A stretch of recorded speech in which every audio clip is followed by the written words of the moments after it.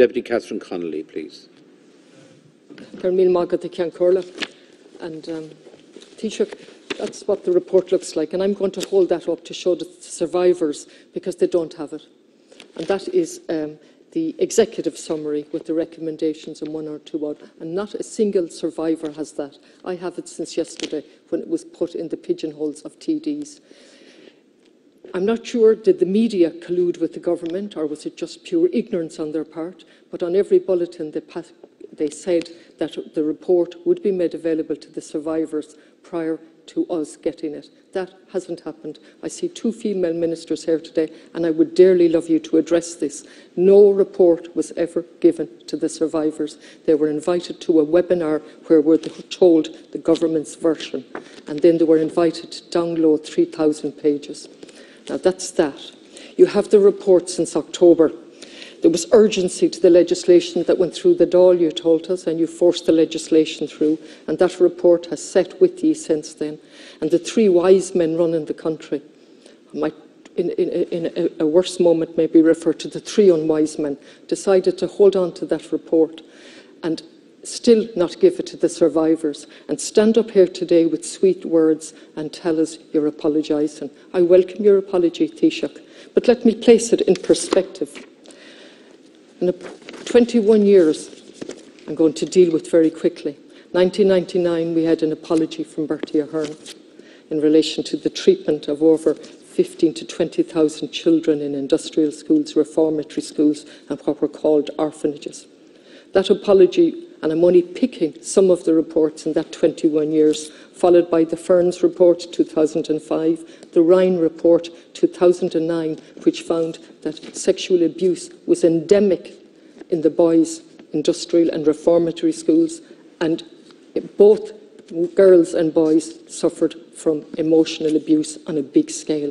2009 we had the Murphy report, 2011 we had the Klein report, 2013 we had the Magdalen report, an interdepartmental committee followed by Mr Justice Quirk in relation to the establishment of an ex gratia scheme, subsequently found by the Ombudsman to be maladministration of this thing. Then we set up Caranua, an appalling name for anything, to say it was a new friend when really it was the old enemy in disguise. So we put the old enemy under the word Caranua. Followed in 2017 by a technical report on the Tuam side. Nothing has happened since. And then I want to pay tribute to a number of people. Mike Malott published a book way back in '97 called Banished Babies and republished in 2012. RTE for their documentaries, Mary Raftery, Patricia Burke-Rogan, and also Conal O'Flaherty. And then, leading into this, we have Catherine Corliss's discovery by painstaking work, paid for it herself, and discovered that there were 798 bodies. And what was the response of the Bon Secure sisters at the time? Through Terry Prone, their PRO, not a single bone will be found. Not a single child will be found. I am a longer press release from them. And so this report today has come almost 6 years after the Commission was established by a Fine Gael and I think a Labour government, February 15. And we have waited and we've gone through 7 interim reports, most of which were published belatedly. The 6th interim report wasn't published at all, the one that dealt with the database, and it was published yesterday. And I thank you for that. You've given no explanation as to why it wasn't published at the time it came out. It refers to something, a document in relation to Bespera, which wasn't there and wasn't included. I look at this report and I struggle for words. But I owe that to the survivors to find words to articulate, because you are actually placing abuse on abuse in the manner in which this whole subject has been dealt with. If you're changing from today with a fulsome apology, I welcome that, and with quick action in relation to a compensation scheme and proper supports. I doubt that, but I will work with you, I will support you if that's but forgive me for my lack of trust. It's based on personal experience, family experience, professional experience, and indeed having taken the trouble to read every one of the reports that I've referred to and more besides. So my trust is really stretched, but that's just me as a TD. Where does that leave the survivors who were sitting on a webinar yesterday? While your language and the language of the media told them that they had the reports when they didn't have the reports. And the language of the patriarch and the three unwise men continues to tell women what's good for them, and men indeed who spent time in our homes. And I'm looking at this, and I will not pay tribute, actually, I'll pay tribute to the survivors who came forward. I think Deputy Kelly referred to 1,000. I know it's been difficult for all of us to come to terms so quickly, but there wasn't 1,000. Just over 500 came forward to the confidential committee and they told their story.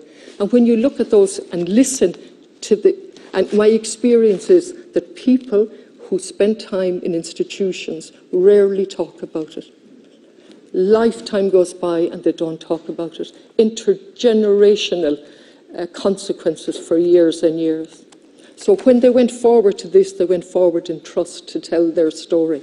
And the story jumps off the pages. The role of the church, the role of the priest, the role of the county council. Indeed, Galway, Tuam, distinguishes itself by being one of the worst homes in the country, with the active, not the active involvement, under the control of the county council, under the control of the county manager, who took a very active role. And actually, they had a policy that if the woman got pregnant a second time, then she was destined for the Magdalene laundry, not for the mother and baby home. Can you imagine that, Taoiseach? Just listen to that, the county manager actively involved. And then we look at this report, and while they tell the story, the women, of rape, sexual assault, nearly 12% under 18, as young as 12, in these homes.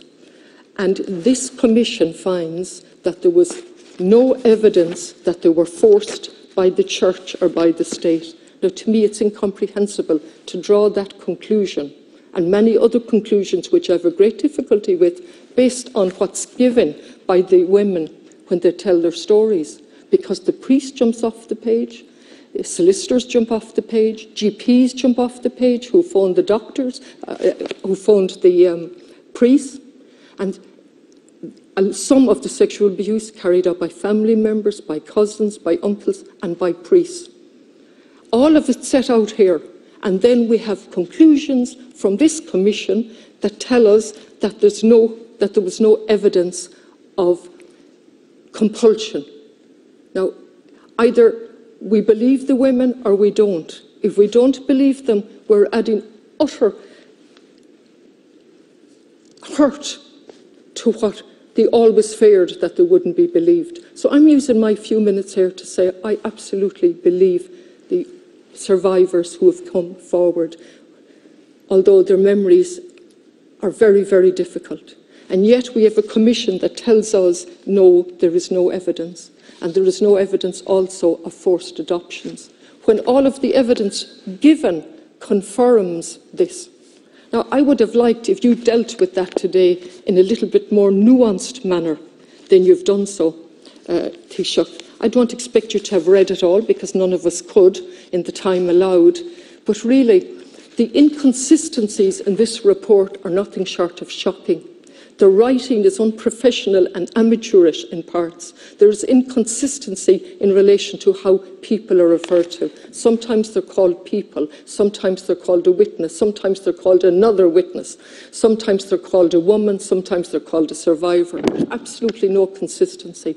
And then a narrative that seeks to balance if something bad was said, but now we'll finish on a positive note. I find the whole thing actually repulsive, to tell you the truth, the narrative. What I don't find repulsive at all are the stories of the women, which I have read and which I was familiar with. But the spin continues in relation to the way this report was done. And that spin came from the Taoiseach back in 2017, and you are continuing with that spin today, where the Taoiseach said the nuns and the priests didn't come in the middle of the night and take our children. Yes, they did on some occasions, but not often, because it was far more subtle and controlled than that.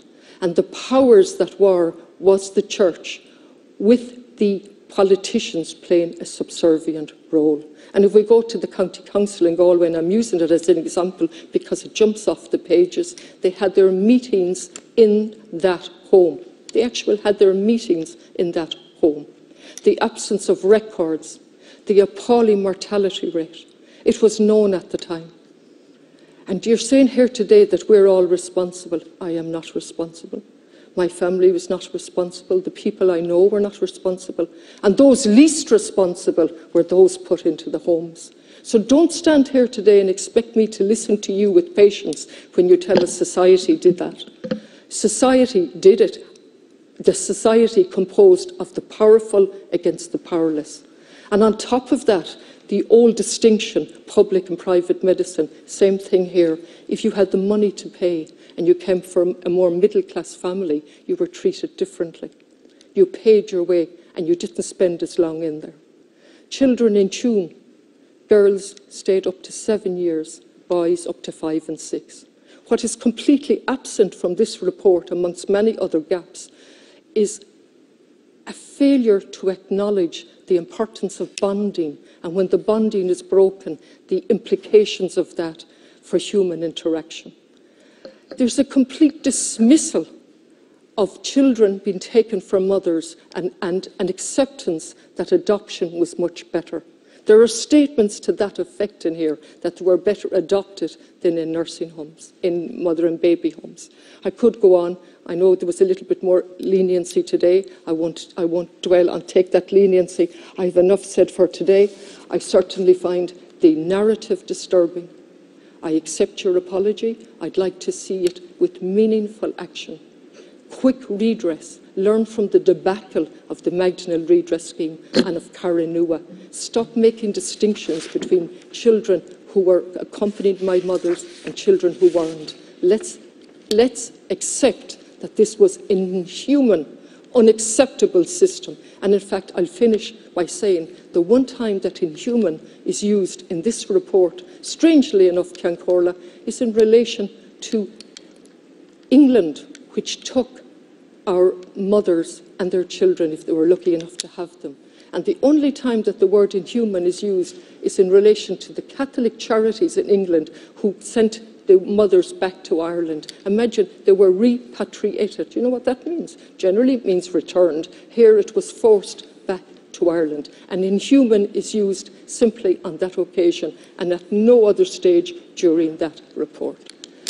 I hope this is the start, I hope, of a truly meaningful debate and action where language means something and where you actually listen to the people on the ground and never, ever repeat a webinar or the leaking of a report so that you can control the narrative. Simply disgraceful. Thank you, Deputy Connolly. Now that concludes